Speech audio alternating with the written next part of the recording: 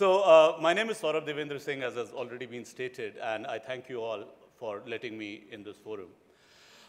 Even though I've never physically attended this forum, I have been a big fan of the archives, and if you ask anybody in my team, I have regularly recommended a number of these for them for understanding, and for myself also for understanding how investing should be done. So in this context, when I first got a phone call that I would be moderating a session for Sandeep Kothari, who's an investor I revere, it was a no-brainer. Now, there was one problem. The problem was not of pollution. I'm a Delhi boy, so I'm quite comfortable with pollution. The problem was, ever since I've moved into entrepreneurship about 8 months ago, I've never really worn a suit. And that, if you combine it with my expanding waistline, which the more discerning out of you would have noticed, was a complex problem. Thankfully, I've somehow managed it, and Jitendra helped out by keeping the session before lunch. So thanks a lot for that, Jitendra. Now let's get on to the good part, which is Sandeep. Now, Sandeep Kothari does not need an introduction. His body of work talks for itself. But in the interest of tradition, I will introduce him. Sandeep has an illustrious 26-year career in financial markets, out of which a majority has been in Fidelity. Now, Fidelity, for the uninitiated, is one of the larger global funds and has a deep research methodology. Sandeep initially joined Fidelity as a metal, mining, steel, and healthcare specialist based out of Hong Kong, and subsequently, he moved from there to head the India office and manage money. During his time with Fidelity, he was awarded the Fund Manager of the Year award by Business Standard in 2007. Now, in early 2020, Sandeep set up East Lane Capital, which he built on the ethos of long-term fundamental investing, being selective and only onboarding clients who are in sync with the fund philosophy, and also having his own skin in the game. Outside investing, Sandeep is into fitness and has successfully completed the endurance marathon and half Ironman. Wow. Over the last 15 years, I've interacted with Sandeep multiple times. There are many words that I've associated with him: brilliant, modest, diligent, patient, analytical, etc. But one ability that is truly unique to him is his ability to simplify complex things and put it clearly. This is the topic that Sandeep would be talking today. Sandeep.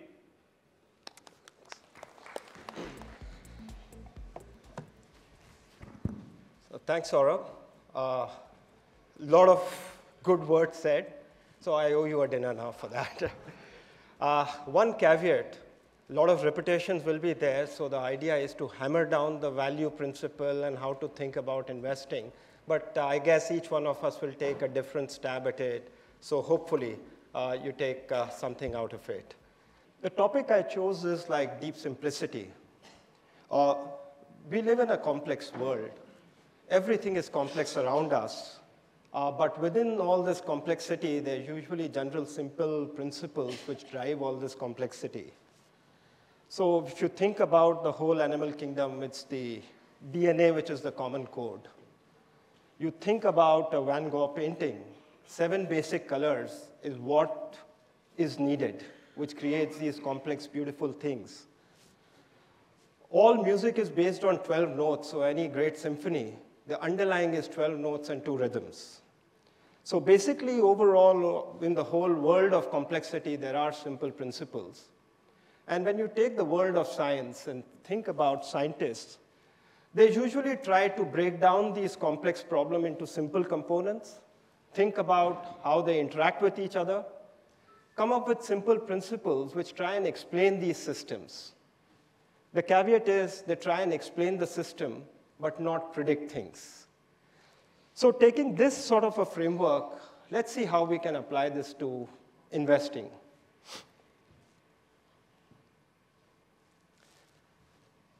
So when we think about investing, the basic principle is we are trying to create wealth over a period of time. One simple truth is that value is sum total of future profits. So any business, the value of that business is sum total of future profits. How far ahead, one doesn't know, and that's the job to try and figure it out, but it is sum total of future profits. But profits are in future. There are many variables, lots of uncertainties, and there are actors involved in the market which are very emotional. That is all of us. And that really creates the complexity to the overall markets. Can we think of a framework now, knowing this sort of a backdrop, of how to deal with this complexity then? So if you break it down, there are three basic things: the business and the management, which is equal to profits. And then the job is to try and value these profits. And we'll just try and sort of peel each of this and see how we kind of, or what can we do about it. So thinking of a business is basically, you have to understand how this business makes money. What is it that drives this business? If it is an airline, does it like fill passengers? If it's a movie theater, again, sort of gets people in. Or if it's a steel company, you get iron ore, coal, put it together and make steel and what is required. So how the business makes money, what are the key drivers? It's a growth business, or it's very cyclical because it's mature, or within growth there is cyclicality. How capital intensive is the business? Understand the unit economics, return on capital, all of those things. And also important is to compare it to other businesses, similar businesses. Just sticking to the airline example, a multiplex is very much like an airline. Both require a minimum usage for them to make money, high operating leverage businesses. So understanding the business, that's the first part. The more important part is understanding the management. And when we think about management, the key basic is what is the intent of the management and integrity.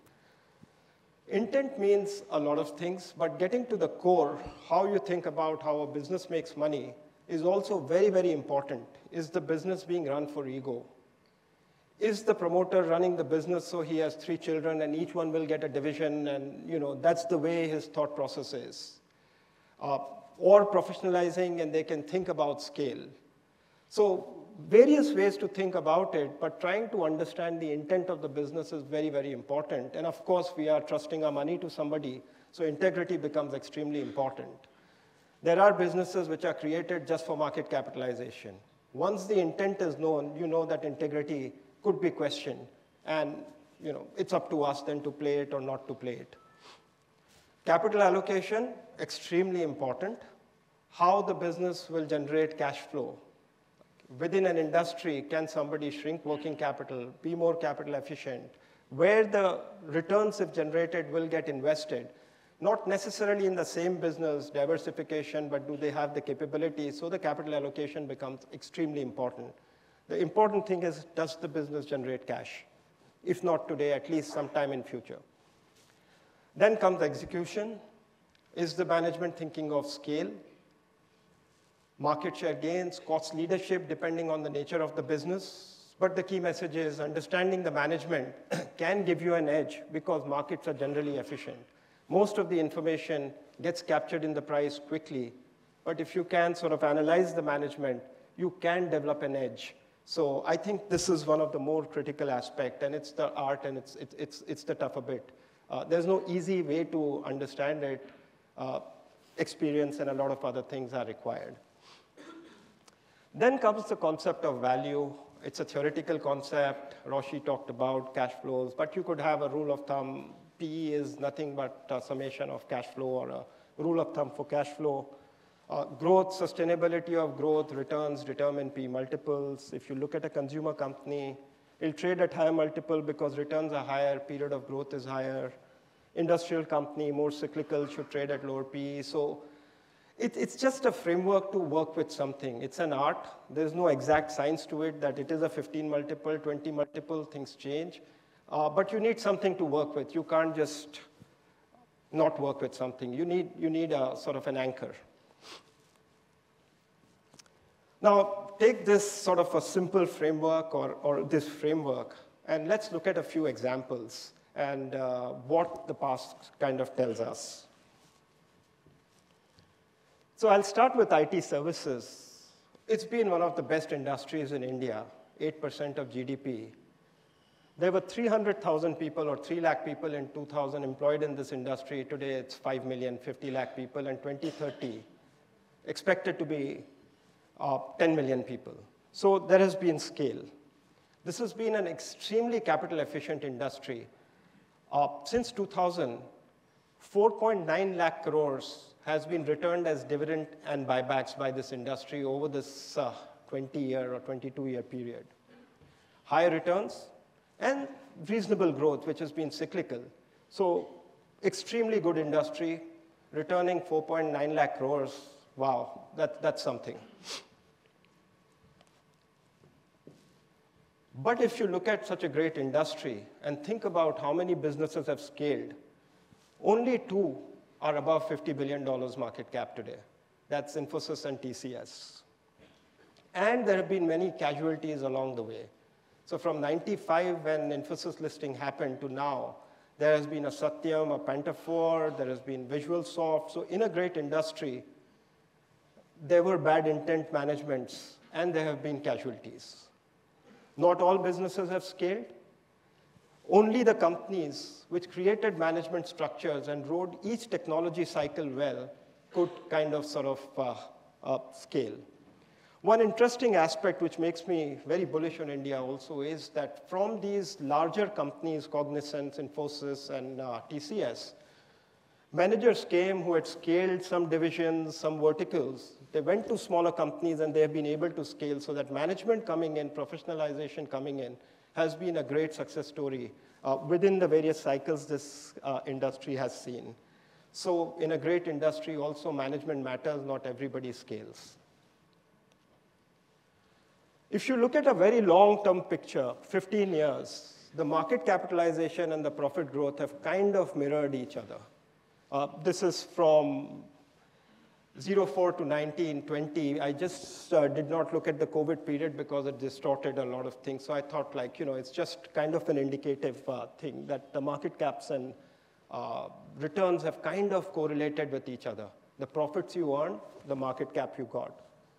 In fact, most of the ratios look the same, but the scale is very different. In 2005, when TCS listed, the profits were 2,000 crores. And in 22, the profits are 38,000 crores. So almost 20x profits and similar returns TCS has given from 05 to 22. So that was the long-term picture.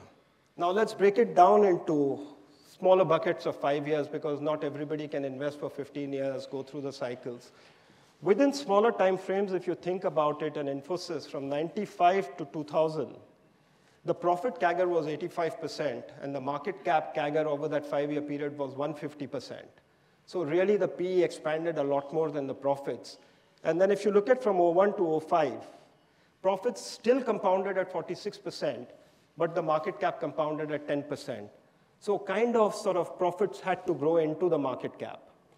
The interesting part about this journey of Infosys is, again, you had Asian financial crisis in 97 when the world was coming to an end. Then you had dot-com bust, the world was coming to an end. Then GFC happened, the world was coming to an end. But if the profits came over the period, the value kind of followed. So yes, the macro worries you, and kind of sort of, as they say in history books, World War II would be 3 chapters, and the Asian financial crisis is like 2 paragraphs over a period of time. So that's just something to keep in mind, that world will always come to an end, and then it just continues. But getting that profit and scalability right is or focusing on that is equally or more important than worrying about the world is coming to an end.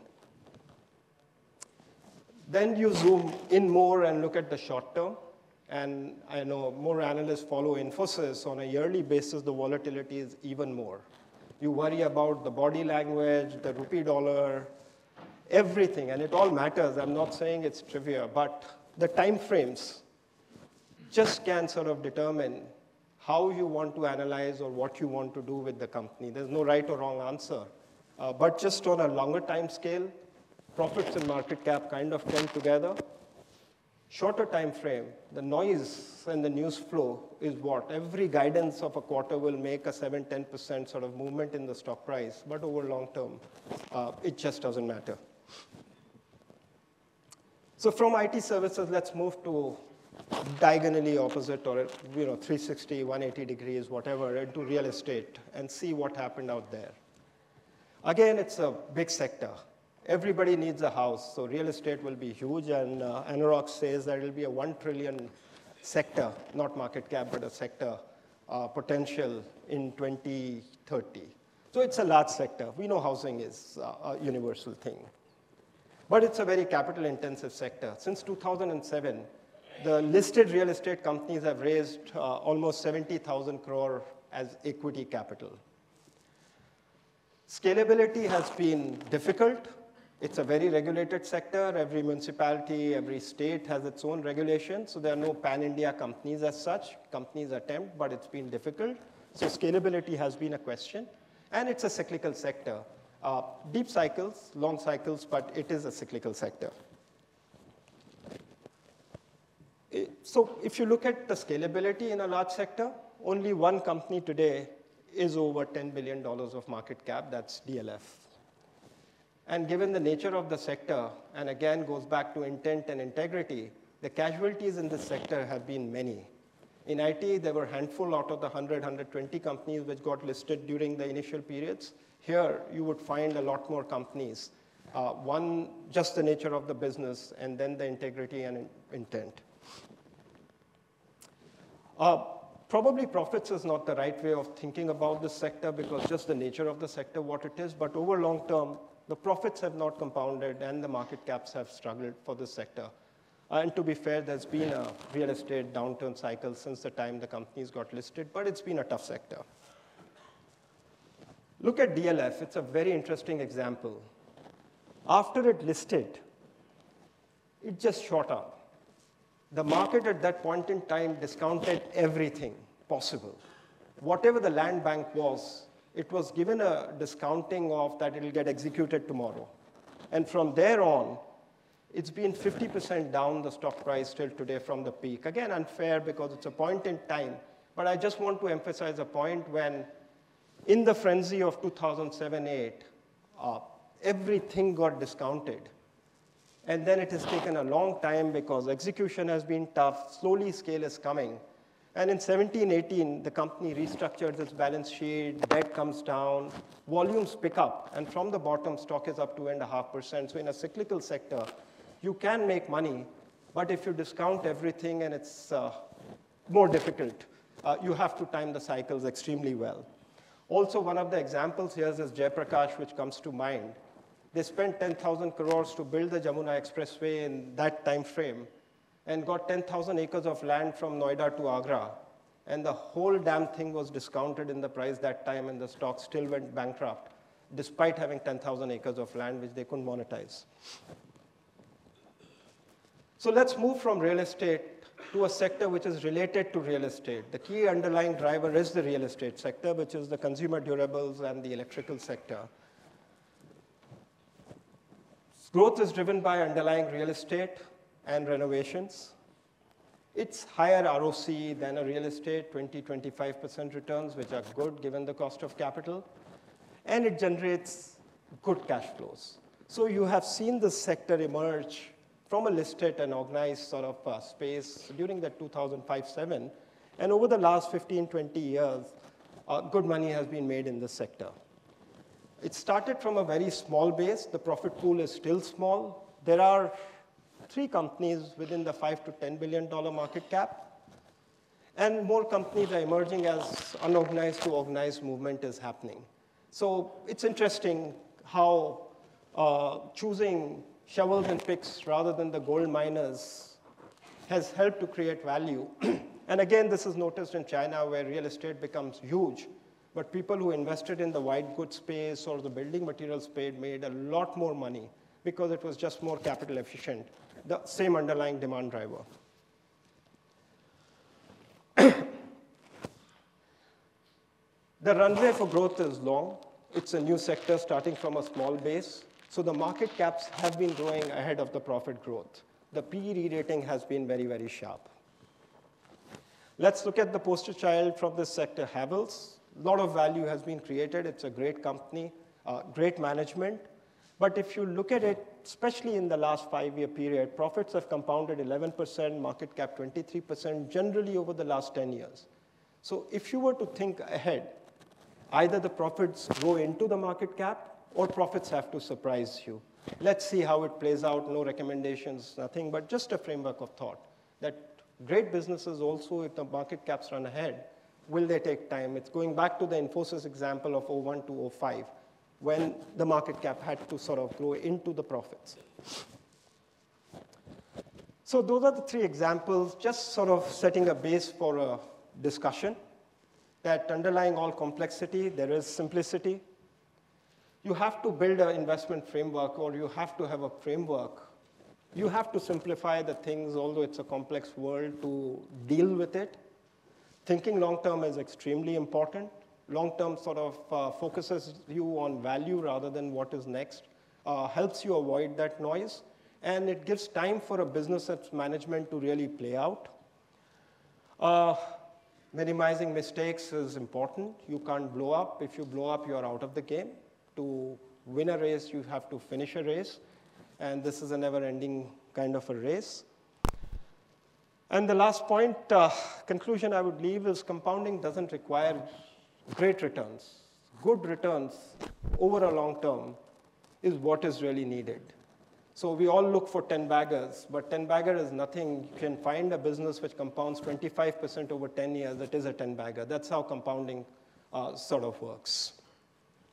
Lastly, I would just leave you with a quote again, which summarizes what Roshi also said, Warren Buffett's quotes. But here I'm just quoting sort of Terry Loughlin. Drawing parallel between swimming and investing. Swimming is a very unnatural thing for humans. You get into water, you panic, you're not supposed to float, you're supposed to sink. So Terry's formed Total Immersion for endurance swimmers, and he broke down the process of swimming into simple parts, and you could constantly sort of improve upon it, and it made the whole journey extremely simple.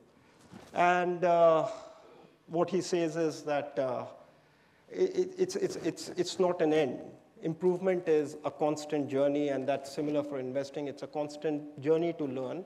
You have to keep an open and flexible mind. New business models emerge, new information comes, new way of looking at things comes. You have to absorb, you have to keep learning to kind of stay in the game and hopefully not win, but just sort of be ahead of the game. So that's all. Thank you, and over to. Thanks a lot, Sandeep, for your session.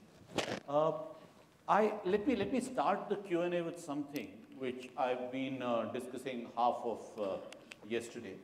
So your framework, does it just work for value but for growth companies too? Because especially the growth companies right now, as the entire Gurgaon is, are suffering with having really grown in the pure bull market and now not able to come in terms with valuation.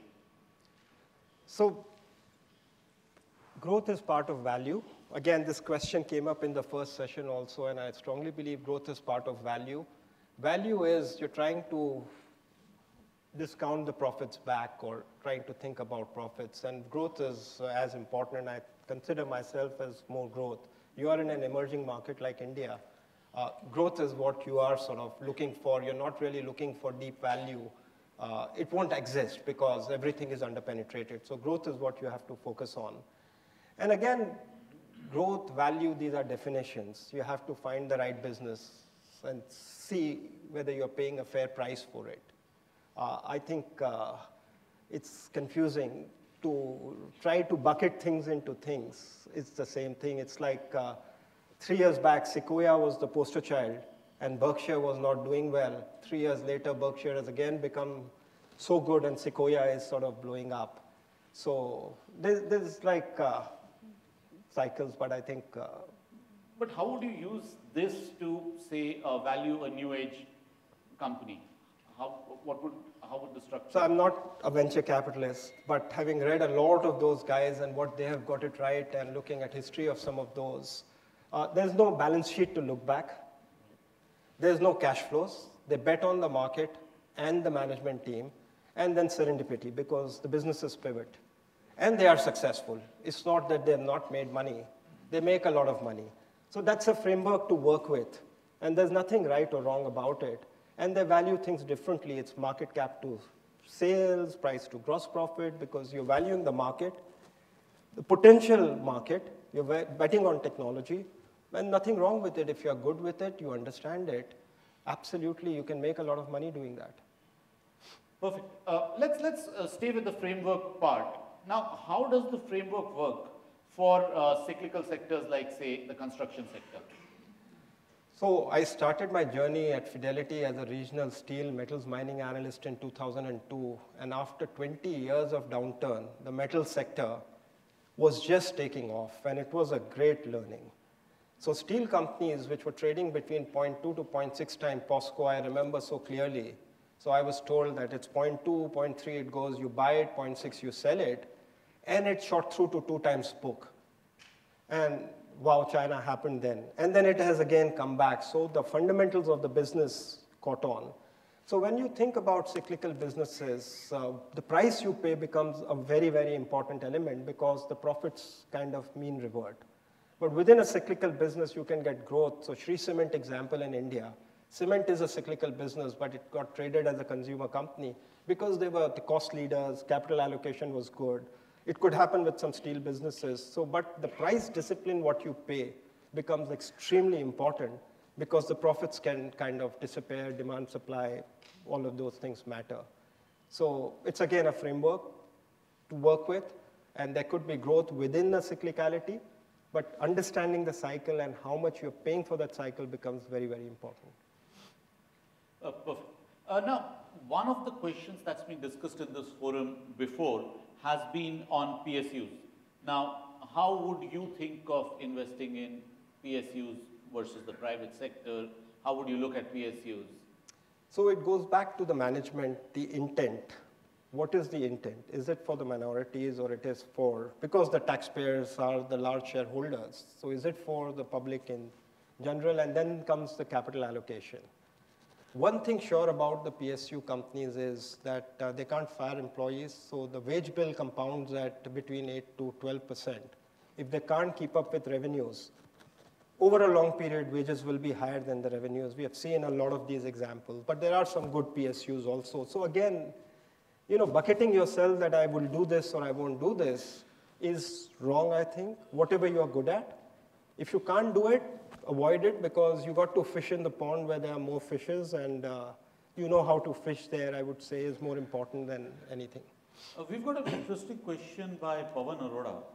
How have you used profitability CAGR vis-a-vis market cap CAGR as an investment matrix? If yes, how would you use it to time an investment? An example is welcome. So I constantly use that. So the way I would think about it is that, let's take an example, again, not a recommendation. So you look at a company, let's not look at a very small company. Let's look at SBI Cards, it's earning 1,600 crores. Or HDFC Mutual Fund, or any business. If SBI Cards is earning 1,600 crores, can it earn 5,000 crores? What will it take? And if it earns 5,000 crores, what can be the market cap potential of that business if it continues to grow after that also at a rate? So it just helps frame the whole question correctly, and then you can work backwards and figure out what drives this business. And to do that, then you go back to the unit economics of the business, that if per card they earn 1,100, 1,200 rupees, how many cards holders they need? And does it make logical sense that this can happen within a reasonable time frame, so you get your compounding from the price you are sort of putting up? So it's the same problem. You can do it from a Excel sheet way, or you could just frame a problem, understand the unit economics, and think about it. But it really helps that when you're looking at a business and its scalability, that this 100 crore profit, to reach 500 crores, then you really make money. What would it take? Does this business has the market or the management bandwidth? So just one example, I used to be a pharma analyst when I started my career. And in 2000s, I saw pharma companies getting stuck at 200 crore profit for years. Two reasons. For a pharma business, you need a manufacturing plant.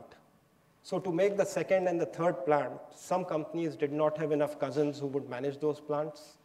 And some companies just took time to invest in those plants to grow. And once that happened, and once they reached 500 crore, the market caps grew. And then you see companies with 2,000, 3,000 crore market cap over that period, and the compounding has been phenomenal. There's an interesting, again, another interesting question by Sajal Jain, and that's something I kind of wanted to ask too, because I've just read a book on the tulip mania. Now, how do you discount irrationality in our models?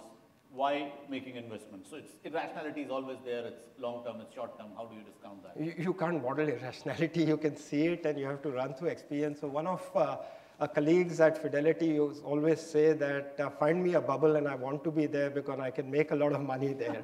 So you don't need to avoid it. You don't need to get carried away. We can all rationalize. Today morning we were speaking with Saurabh that we can all be very rational and say that, no, this is the price, and we lose out everything. So there's a fine balance, otherwise all of us would be very rich, right, if there was a simple formula. Yeah, no, probably. I ended up doing that with subprime back in my investment days. But yeah, so the other question is by Jitendra, and he wants to ask, how do you track and incorporate macro views and geopolitics in your framework? How do you deal with the complexity? So macro is important. There has to be some framework, but you go back to the Infosys example. Asian financial crisis, world was coming to an end. It just continued. So what you can control is most important. So, analyzing one business, one industry, understanding that management is tough, figuring out what Putin is going to do and how Biden is going to react, how much time you want to waste on it, and how much time you want to sort of, get transfixed to CNBC. What outcome will be there? It is important. So from an emerging market perspective, just knowing the deficit, current account, very good indicators I use that once they start moving up, you know that some accidents can happen, but how long would it take, not take? It's just something to keep in your sort of background, but focus on businesses because not an economist and macro. They are very successful macro investors as well. Not that it's not doable. What game you want to play, you have to decide, and then the time frame and how you want to play it. But is it also something that you incorporate in the margin of safety when you're looking at a particular... Very difficult. You can say that the discount rate has moved up, so PEs have to come down, but for 5 years people made that argument, and it's a fine art. You got to sense it and you figure it out, but you got to stick to the good managements and profits because that's more forecastable and something you can fall back upon. Talking about valuation, I think Ramneek has a question which is similar to, in line to what we're discussing, which is we've seen robust companies, but also trading at steep valuation. How does a practitioner like you gauge what is baked in the price already and how much value is yet to be uncovered? So that's a tough one. Why I say that? There have been examples. Let's look at Page Industries again in 7-8, trading at very high multiples, but the profits were growing at 40, 50%, and if they could grow, the profits grew into the market cap, and then the compounding of 15, 20% after that could still happen. So if the growth aspect is there short term, high P multiples are okay because the profits quickly grow. But if the growth is discounted too long term, then it's sort of, and I think these questions keep coming up from an India context more is for the multinational companies and the FMCG companies. I think it's very unique to India because they don't dilute and the holders keep holding. So there is a supply-demand sort of issue about it. And mentally, you can say that these businesses are there for 50 years. But within that period, so Hindustan Unilever did not do anything for 11 years, and then the compounding happened. So profits ultimately grow into the market cap, but there are certain unique sort of things where, again, in 2000, Glaxo was trading at 70 times. Then it did not do anything because the profit growth wasn't there. So long term, these two things kind of converge. There are unique circumstances which you got to accept and respect, and it's all of those things put together. Perfect. There is a question by Pradeep on guide us on simplicity of exit strategies with examples. It's been a tough one. So cyclical businesses is very, very simple. You know that this is what you want to pay, and then the cycle goes up. So you got to always think when you sell something or at the price you want to sell something, somebody has to buy it from you. So leave enough for that person that he sees something in it. Otherwise, why the hell would he buy it from you? It's the marginal buyer or seller which determines the price. The tough part is good businesses which can sort of stagnate for some time. Do you exit and you enter, or you wait for compounding? And that's really the tough question.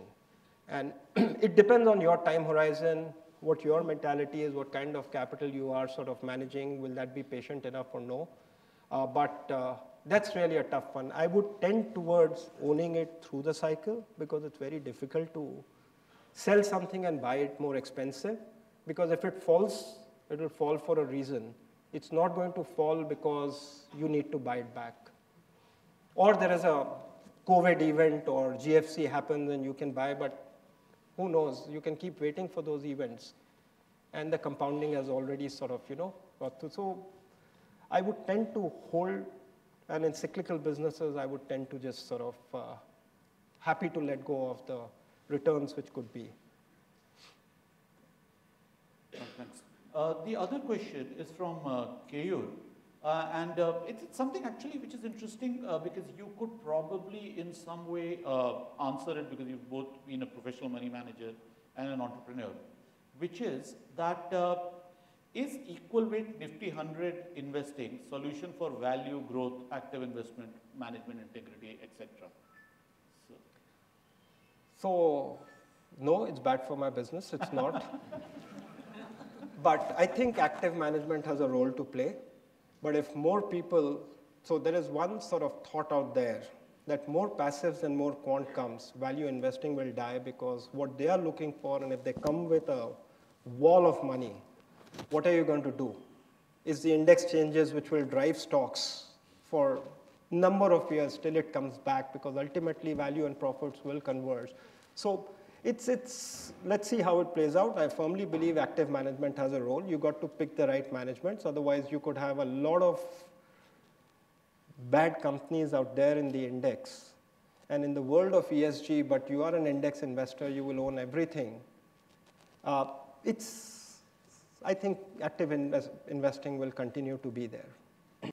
The next one is a question by Deepak, and Deepak, that's an argument I always had with my team. As a broker, we always do that, which is any annual report you read, they talk about the penetration being less as compared to the US. How much is the statistic important? How would we be sure that we will reach those penetration levels? And every broker report has it too, which is... It's a good chart to have, and it's real, it's important, but it's kind of sort of, we know that there are 10 to 15 crore consumers in this country which can really spend, and rest on a 1.2 billion people, everything will look underpenetrated. 40% of them do not have the purchasing power. So within that $2,500 per capita, it is concentrated in the top, and the bottom 40% have no purchasing power. They're living hand to mouth, it's sub $1,000. So these are good charts to have, but at the end of the day, when you're putting your money to work, you got to be real about it. But do you divide India into different parts? So I think one of the theories has been there is a Switzerland in India, there is a US in India, and there's Eastern Africa in India, which is there. So is it to be thought in that way, which is there for the addressable market? So there are 11 cities which contribute to maximum GDP. If the 12th, 13th, 14th become visible, it will become sort of more interesting, and that 13th, 14th could be a Thane emerging or a Noida emerging. So it again goes back how quickly this per capita would kind of increase. Abhinav asks a question from one of your slides earlier, And he says market cap has far outpaced the profits in the consumer durables and the building material sector over the long run. Doesn't it imply that the correlation between profits and market cap doesn't always hold true even for the long run? As per your framework, when the market cap has outpaced profits for 5-10 years, should one be exiting the sector? I'm not sure if that's a specific question you... No, it has. So there are no sort of firm laws of physics don't work in a market, but we just try to create frameworks to deal with the markets rather than having a definitive answer to the market sort of thing. So yes, once you see that, then you got to go back and do your homework that whether you believe that the durability of the business is really, really there, that you want to see it 10 years and the markets will compound. So if a stock is trading at 70 times today because it has been re-rated, but the profit growth is 15% at a ROE, then you go back to your valuation framework and say that probably the right multiple is 35. So the multiple will halve, profits will continue to grow at 15, so your compounding is going to be 7-8%. If you're happy with that, absolutely fine. Or the profits can grow at 40% and 70 is not 70. You got to figure out, we have to do some work to figure it out. The next question is by Kunal. How do you build a portfolio with proven good businesses and potential good businesses? What is your likely allocation between businesses which are proven and good and potential? So proven and good businesses, everything gets reflected in the price very quickly. So you got to stretch your time frame and believe. So let's look at an example of DMart. It's proven emerging kind of a thing. If you just do a simple math and you do the unit economics per store, treat it like a utility and say that these are the store economics, so the value of each store is X. Assume they execute everything well, which they have demonstrated. So today's price is discounting approximately, and these are just approximate, I'm just talking from a understanding perspective, again, no recommendations or views on a stock. They're discounting 1,200 stores, whereas they have about 300 stores today. And the potential is go to 5,000 stores. So market is not going to bring it down to 20 times or 15 times for you to be able to invest in it. But if you believe 5,000 stores will happen, so the margin of safety is 1,300 stores you pay for, or 700 stores if the stock corrects you want to pay for. And at that point in time, the execution is still equally good, is the calls you would constantly need to make. But if you keep looking at an EV, EBITDA, or PE, maybe it will never give you an opportunity to invest in it. Walmart compounded similarly 30 years in US. But it was the execution, it was the unit economics of the store, no disruption. So you got to constantly look at that and then define your margin of safety. If COVID happens and it comes to 150 stores and there are 300 stores, wow, you'll compound massively. But those are the kind of sort of frameworks you'll have to work with. The next question is by Prachi. How do you see the impact investing in the context of India? I read TPG BlackRock Management are among the top to have such portfolio style. And is it really possible to generate alpha return when there is no such thing according to the Pharma French model? Or talking about deep simplicity, how do we find out management playing like cookie jar manipulation? Sorry, impact investing, I'm lost. I'm too old, I think, like 26 years. And so some youngster is there who has got this thing right. Sorry, if you can define it, I have no idea. There is no simplicity in the question. No. I'm sure it's simple. I don't understand it. Sorry. I wouldn't say that. No, it's interesting with regard to BlackRock, with the guy who set it up is a good friend, and the amount of money, at least the capital that they're seeing is massive. The return expectations are relatively lower. I think impact investing, I get it, is the ESG part that so I shouldn't comment, but it's a lot of greenwashing. Oil wasn't part of ESG index and now it is. So West versus East, what is ESG? Governance is non-negotiable. You don't believe in cigarettes because it causes cancer. Don't invest in tobacco. You don't want to encourage it. Oil is good or bad. I don't know, coal is great for India, otherwise we would have been like Coal India has flatlined the prices for us for power, it's great. So it's an evolving concept. We all need to do something about the environment. And my belief is you got to consume less. So there won't be GDP growth, there won't be growth, and the valuations will come down and we'll all be in bond world. I don't know what's the answer, yeah. So there's a follow-up question by Kumud on ESG itself. That do you see ESG as an investable sector with decent returns in the long run with no government or supranational support? Or is it mostly going to be driven by governments, not just... See, we are in capital markets. It is capitalist society we have to believe in, otherwise capital markets would be dead. So it's about what returns can you generate and how growth will be. Within that, the theme of ESG is there. So sustainability is important for the business anyway. If you're not sustainable, you can't get a high multiple. Governance is extremely important. Beyond that, what is the standard? Is there a standard for ESG or everybody is coming up with a standard and, I don't know. Is there a definition? Evolving in some sense, I guess. There is no definition for it. So it's good to have, everybody believes in it. You can raise a lot of capital, but the underlying principles of sustainability, governance, you can't argue against that. But any theme is very dangerous because you pay for it and then the profits don't happen over a period of time and you realize that, oh my gosh, what was I doing?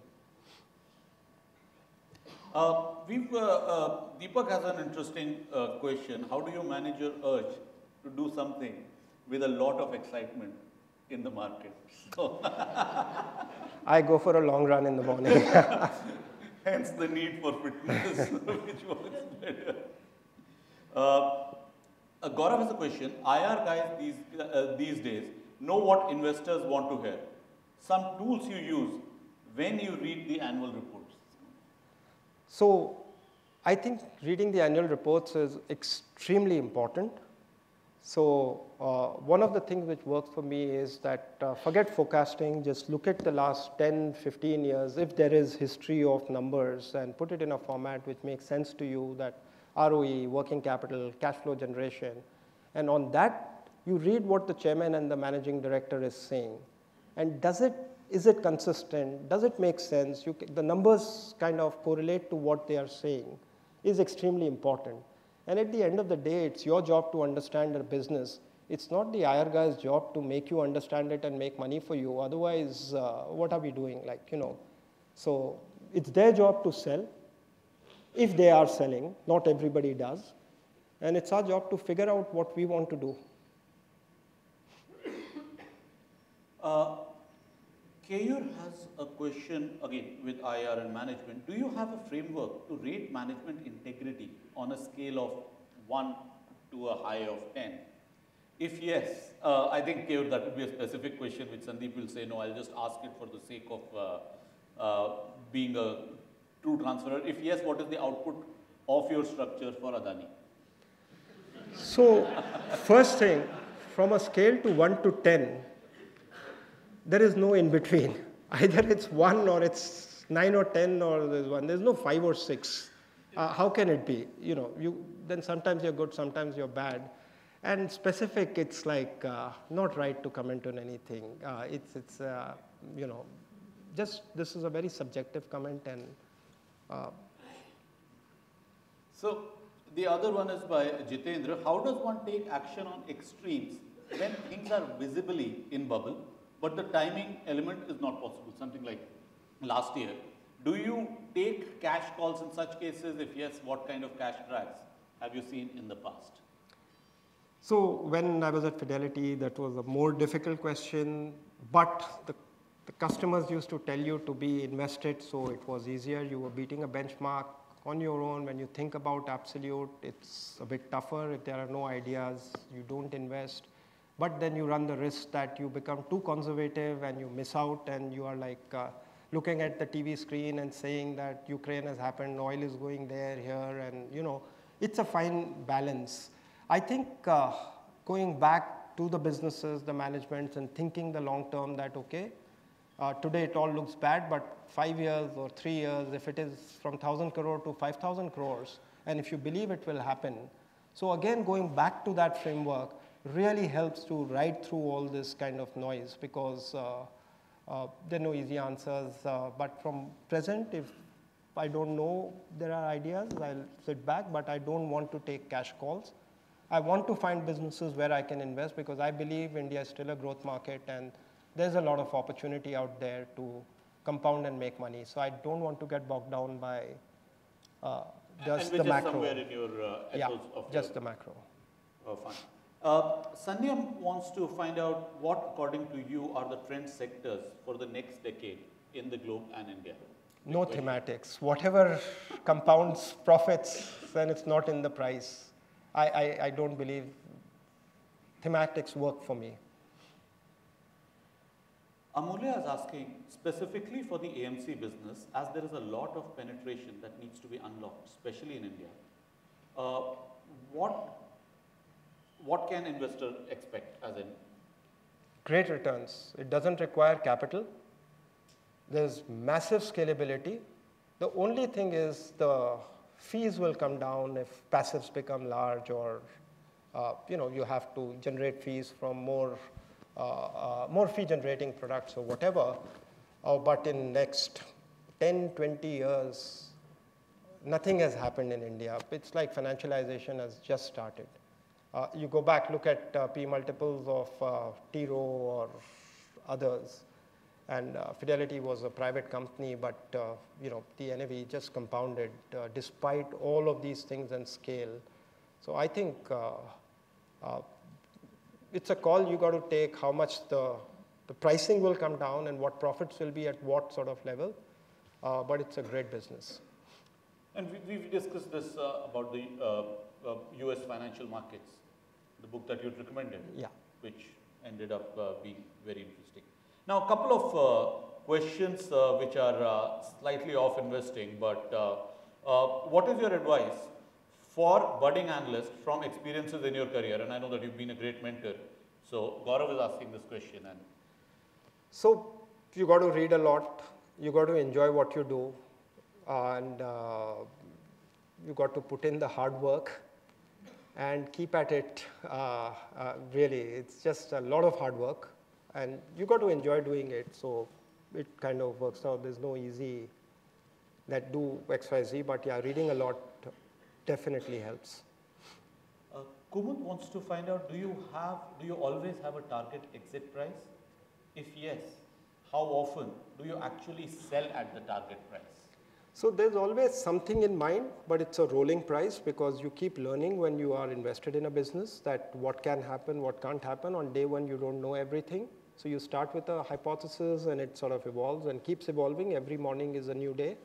Although the turnover ratios in the funds when I was managing or now are being extremely low, but every day is a new day, and in public markets you can exit whenever you want. That's the luxury you have. So for cyclical businesses, yes, there is a target price and you want to exit a bit earlier, but generally it just evolves. I keep sort of rolling forward 3-year, 5-year, 1 year sort of, and just keep a check as to you're not becoming lazy, basically. Abhishek asks, are there any sectors which are a complete avoid for you? Never say never, but not naming the sectors, but given the bandwidth that the new sort of setup which is there, you want to focus on few things and go deep and do them better. So it's just prioritizing rather than saying that I'm not going to do this and I'm going to do only this. But yes, prioritizing is important because the time is only so much.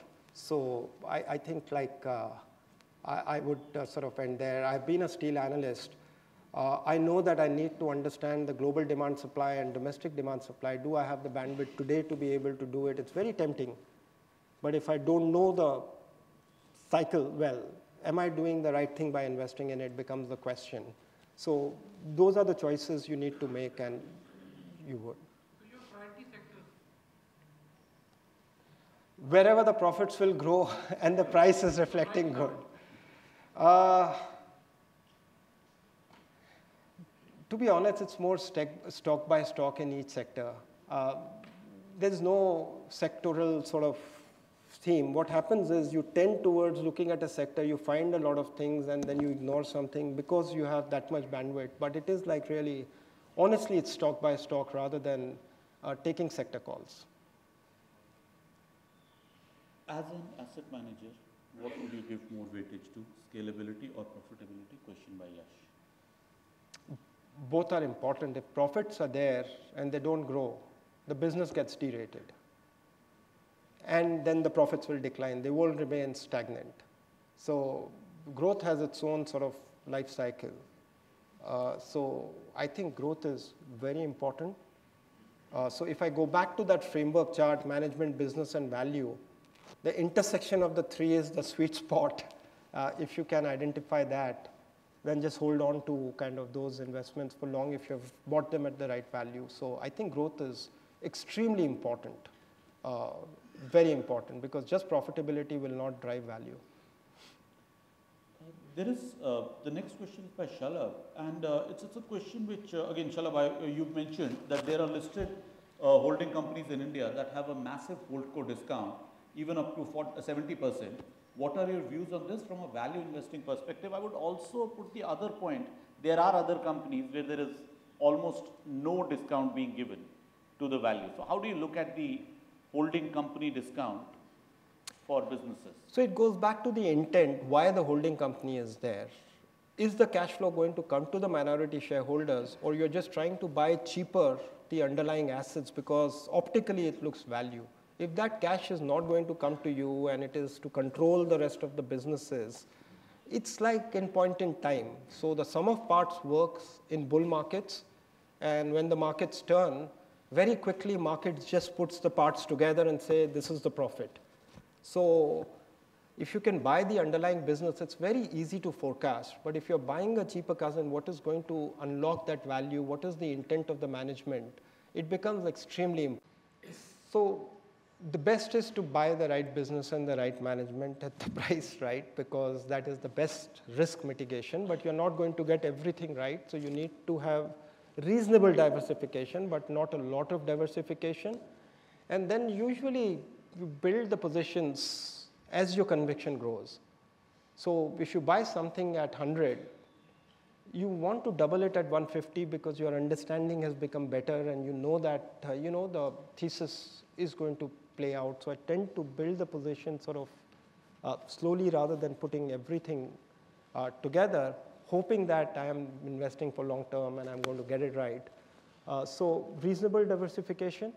And if a lot of cash is coming in today's structure, I have the luxury of parking it and curating a portfolio. But when I was sort of in the previous life, it was tougher. So the diversification was longer, because if the conviction wasn't there, you won't put 5%. You would put 100 basis point and then slowly build upon it. So the diversification used to increase at that point in time. But today, I would wait and sort of allocate with conviction where I want to invest. One of the problems with having a very big portfolio is you lose a lot of opportunities, which are companies which are starting, like Havells when it was here. You could not scale it up at that point of time if you have a big fund. I think there is no right answer for it. There are extremely successful fund managers running 700 stock portfolios with great track records. So I think it's about whatever is in your portfolio, are you on top of it? So if you have a team of great analysts and co-investors who can analyze businesses and you can sort of still diversify, again, there's no right or wrong answer. It's about the bandwidth. How much can you do and how much you are on top of is most important. If you have a great 50 analyst team, you're running a global portfolio, you could have 500 stocks and still have great returns. So again, you have to be on top of the stocks which are there or what you want to invest, rather than a right answer to how large a portfolio should be or how small a portfolio should be. Abhinav asked something which again flows into this is, your investment framework must have evolved a lot over the years. The most important thing that you've changed in your framework, biggest mistakes you committed during your early years as an analyst? So investment framework keeps evolving, and it is tending towards, if you can buy top quartile managements, your life is easy. your age, you want to do more things than just sort of constantly the next excitement. So I think the more you can buy better quality managements, good businesses at a fair value will make life simpler is a realization which keeps coming every day, but to get there is tough, and finding them is tough. So that's the attempt and sort of thing. The big mistakes are really not paying up for good businesses. You thought that it is expensive, and then it became more expensive, and it kept compounding. And you just sort of missed out on opportunities which you had done all the work, and just being too cute about valuations that if it comes to 15 times, I'll buy. It comes to 15, you say, it comes to 12, I will buy. Whereas you should have paid that 25 and the profits should have grown. You don't want to pay 50, 70, but sometimes just the fair value has been the biggest mistakes. The next question is by Amulya, and it somewhere fits into what you're trying to do with Eastlink. He asks, how do you understand your investors' expectations align with yours as a manager? Is there a specific framework you use for that? Also, what part emotional intelligence plays in asset management business with your clients? So I've been very fortunate that it's a small set of clients now. And I was very fortunate that Fidelity understood investments extremely well, and they let you be. And they really focused on your performance on long term to compensate you or whatever. So it was like working with great people, learning a lot, and the right investment frameworks could evolve.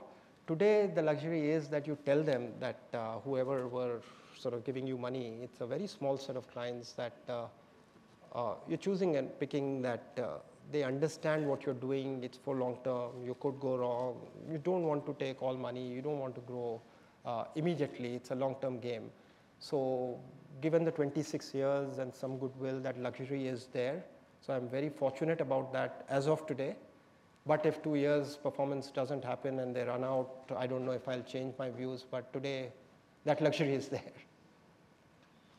Now, there is a hypothetical question. Suppose you invest in a company which is quite profitable, but the stock is quite undervalued. This stock doesn't increase in value for a period of, say, 1-2 years. And it might be possible that due to some event, the company becomes unprofitable. Is there a time frame or particular indicator which you should take an exit? It's very hypothetical, so you... Yeah. You got to check your investment thesis every day, in fact, in the sense you're not trading every day. But if the business model is breaking down or the thesis is breaking down, then the time frame doesn't matter. You remain invested if you believe in the thesis. You're always making a hypothesis, and you're testing it out in the market. And if you believe what you're doing is right and the profits and the returns are there, ultimately market will reward it. You got to keep checking, because the market wisdom is always right, because if the stock price is not working in favor, you got to go back and check your thesis, that what you are thinking is right or not. Because sometimes what you think, maybe you have got it wrong. So you got to be sort of open to acknowledging that, and then if the thesis is not there, get out. But if you're very convinced, you would hold on, and it will play out, hopefully. This is some question which I've never asked you, actually. What is your take on technical analysis? You could have asked this question. No, it works. It works. Technical analysis works. Macro investing works. Everything works. But you got to figure out what's right for you. I don't understand technical analysis, but yeah, when you're invested in a stock, the stock price movement tells you that something is right or something wrong for a period of time, and you go back and check your thesis. But more than that, I haven't really looked at technical analysis to time the markets.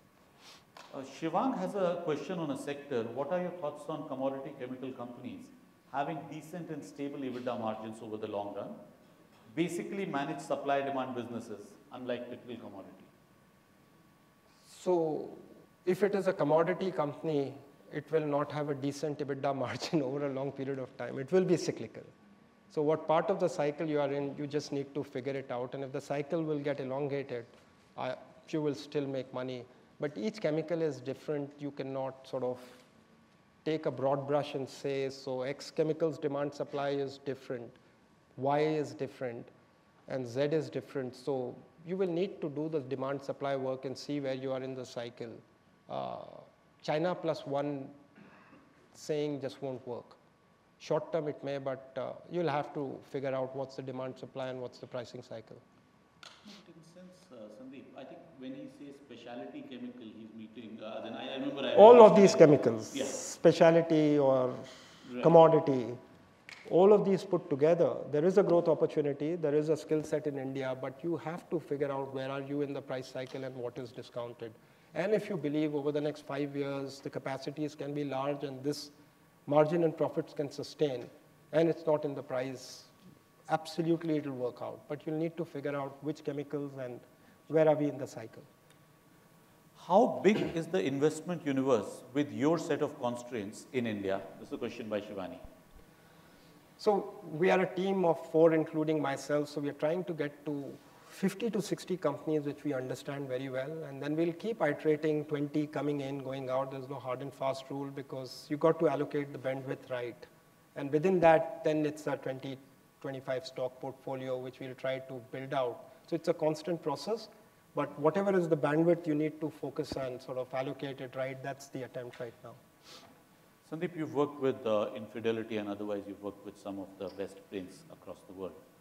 According to you, who are some of the people / thought leaders / investors who you look up to for guidance, process and framework, and which are some of the books that you would recommend people to read?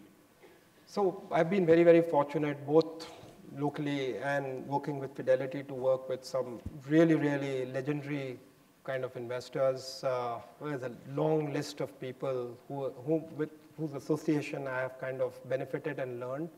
And one thing in common was that they were extremely hardworking. Some of the best superstars at Fidelity, we as analysts, when we used to go to meetings with them, they would have outworked you. Every meeting they would be prepared, so professional. And I think that was the biggest takeaway, that to remain that good for long periods of time, the discipline and hard work was just amazing. The understanding and the reading they used to do before going into a meeting of a company was just like phenomenally good. There's a long list of people, association, Any names that you would give so that people could quite a few names, yeah, quite a few names. So I was very fortunate. All the star investors in Fidelity had opportunity to work with them, go for company meetings with them, learn, observe, had an opportunity to interact and ask like, this is not working, what to do. So extremely fortunate to have gotten that opportunity, honestly. And in terms of books, any books that you would recommend for the audience here and otherwise? I'll share a list. Off the top of the mind, always what you're reading right now comes up. So that looks like the best book, but you keep rereading, rereading, and you get more out of a good book when you read the second time. So I can share a list of top of the mind right now. Will be the same names which come, but yeah, more thoughtfulness is required. Like as that John Nocera's book, that's an amazing Picking book. the Pieces. That's an amazing book. I think it's an amazing book, which anybody who's investing in banking sector should read. It kind of talks about the financialization of US market from 1950s to 1995. And after reading the book, I realized why Bajaj Finance and HDFC Bank did what they did from 95 to now. Because just that retail DNA or whatever, it's like the whole perspective on the sector changed.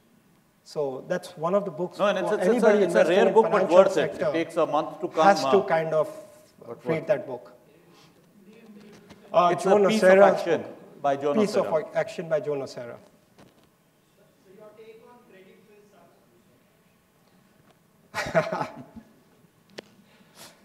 I have no idea. We'll move on to the IT service sector. The last 2 or 3 decades have been fabulous for IT services sector. What is your view on the sector for the coming decade, asked by Prankul?